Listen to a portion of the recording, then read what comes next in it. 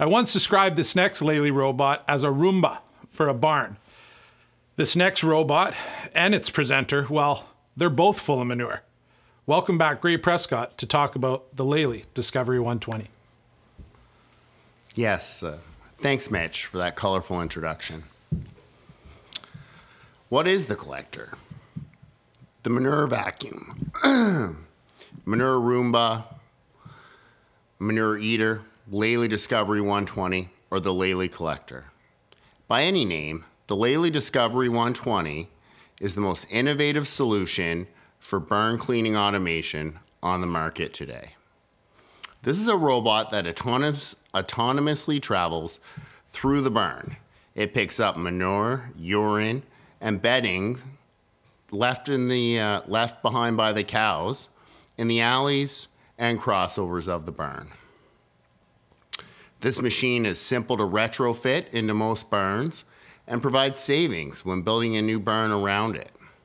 West Coast Robotics is proud to have 10 units running in British Columbia today on 8 farms, including one farm on Vancouver Island.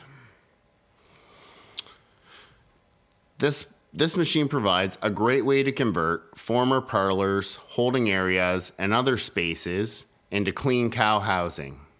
It's a simple way to automate manure cleaning done by tractor or hand today without much construction costs. Lely now has 4 years of total experience with the collector and an install base of over 1,700 units globally. How does it work? The collector drives through the barn on pre-programmed routes. Different routes are used to clean certain sections of the barn more or less often. For instance, more often behind a stall bed and less often directly in front of the feed bunk. The unit is 48 inches wide, which means it's easy for cows to walk around it. A low profile allows the machine to easily drive under gates to access different pens. The manure tank is large enough to handle around 80 milking cows worth of manure, cleaning most of the barn every 2 hours. Navigation.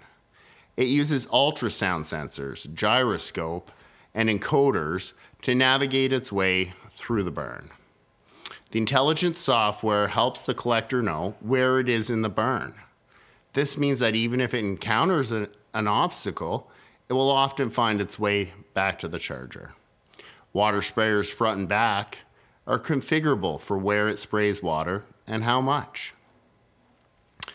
This machine achieves 45% drive time over a 24-hour period, which allows it to clean up to 5,000 square feet per collector. It runs on one 12-volt battery, which means that you only need a regular 120-volt outlet to supply power to your charger. There's a header tank included for water filling. Simply provide a water supply to the float in the header tank, and you're ready to go. The rubber squeegee that does the pushing and funnels manure into the tank is simple to replace when needed.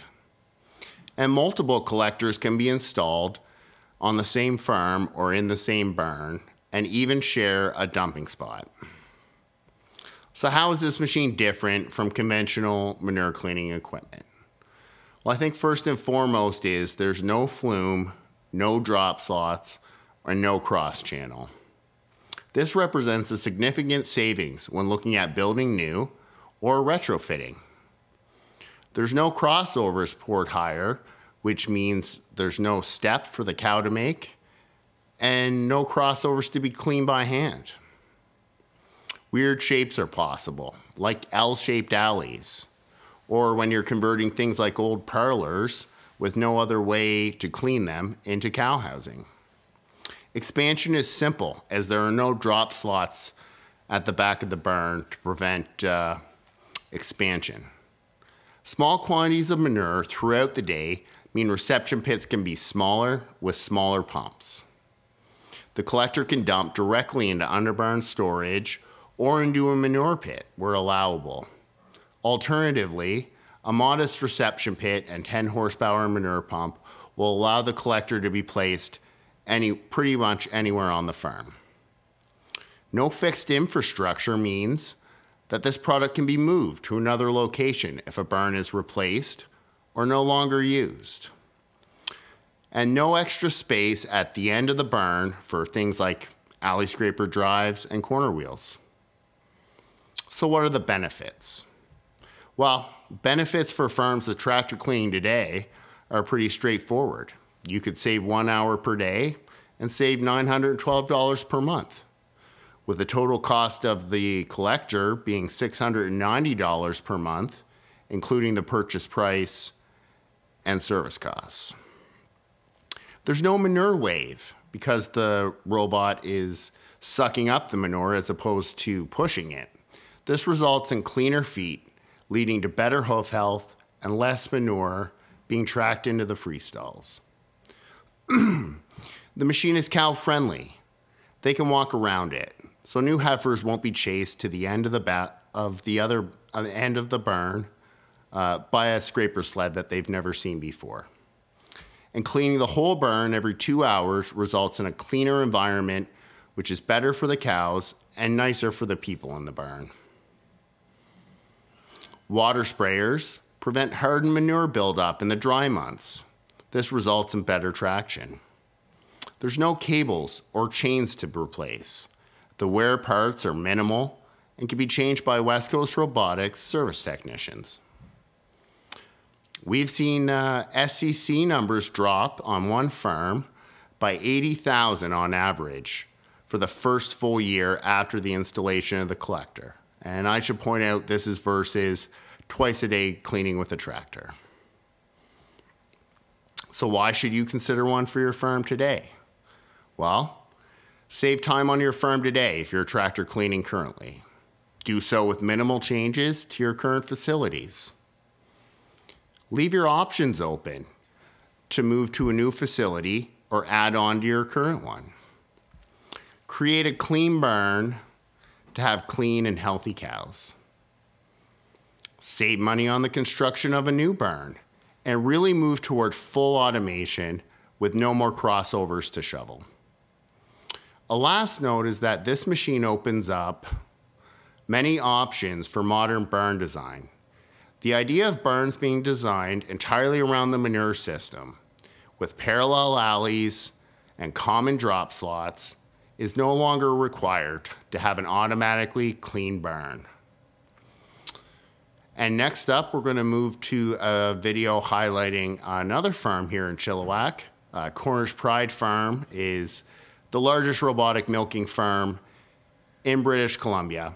In spite of the size, this is still a family-run operation. Justin Vandermeulen, who you will see in the video, runs this farm with his father, Bernie, and his business partner, Brandon. And here he is with his story.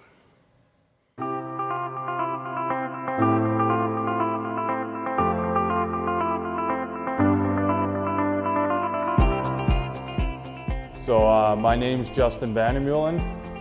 This is Corners Pride Farms. We've been here for over 50 years, or the dairy's been here for over 50 years now. I farm with my father and partner, Brandon Bishop. We're milking 1,650 cows on 29 Lely robots right now. Production sits around 38 kgs. We sit around 1.6, just a little bit under kgs of fat per cow per day right now. The transition, I guess, was interesting. I mean, we went from a double 16 herringbone and then we converted to a double 25 in the same location, same parlor, and kept milking. So I remember that was wild. So this wasn't too bad, I guess, because we did it over, I think, 8-9 months. The construction of the new barns behind us here, and then the retrofits. So there was enough delay. You kind of got a chance to catch your breath and just transition the herd through it. So I didn't think it went too bad, actually. It was fun. Definitely by the last startup, you were kind of sick of startups, that's for sure. We got pretty good at it after a while, but you're definitely sick of it. But I think to transition from the parlor itself The cows did really good. The heifers always do a little bit better, but in the end, we didn't get rid of too many cows, so it went really well on that end. I guess positives would be more milk. I mean, we were doing really good in our parlor when we actually switched. We actually had our best 3 months we ever had in that parlor, the 3 months before we did our started swapping over. So that was always interesting, but we're still higher production today, like it's not even close. You look at kgs of fat per cow today, where we thought we were good in the parlor compared to now, like we're like way higher. Yeah, you see what the amount of data that the robots and T4C collect, I mean, with the rumination and eating time collars, I mean, it's just unbelievable. It almost can be too much at times. You can get focused too much on one thing, but I think, yeah, in the future, once it gets more, they just get more big farm experience, and I think the more people that use it and the more feedback they get, the better it'll be. So our one major goal is to always be improving. So I think that's Brian's goal too, is to always improve. So I'd be lying if I said we've been easy on Brian through this whole experience. And not so much the robots. I mean, the robots do what they do. I mean, I think everyone knows that. They milk cows, they do a really good job of it. So it's more figuring out, yeah, your labor, your efficiencies there, your maintenance costs, and your inputs and outputs, really. So trying to hammer down what we can do better to, yeah, improve production, but improve robot downtime, robot costs, feed costs. I think that's where West Coast has really been by our side, helping to improve. What advice? Do your research, I guess. Really think about what you're putting robots in for. If you're getting out of parlor or bad, or if you're just sick of farming and you think it's going to be good, I mean, it's not like the work goes away. I mean, you have the stress and the time of milking goes away, but it's not like there's not other jobs to get done. The jobs you get replaced with are better and more enjoyable, but it's still farming. You're still out there every day. You got to do your due diligence. So it's not like you get to just put robots in and call her quits for the day, go on vacation. It doesn't work that way. So I would say do your research first, but definitely, yeah, do your homework of yeah, what it costs. You make sure you're feeding, and you make sure you have the right nutritionist involved and that he has robot experience. That's one thing I always find. We stuck with our nutritionist through it all, but I've seen a lot of startups where they bounce around. It seems to go. Everyone has their different philosophy on how to feed cows through robots. It seems that ours, we've tried stuff and it's worked and not worked. But yeah, definitely if you're putting in, if you decide to go with Lely and West Coast, I guess the best advice would be to listen to you and Brian. They've done it a lot. They've had a lot of experience now, and I think you guys know what works and what doesn't by now. So that would be my best advice.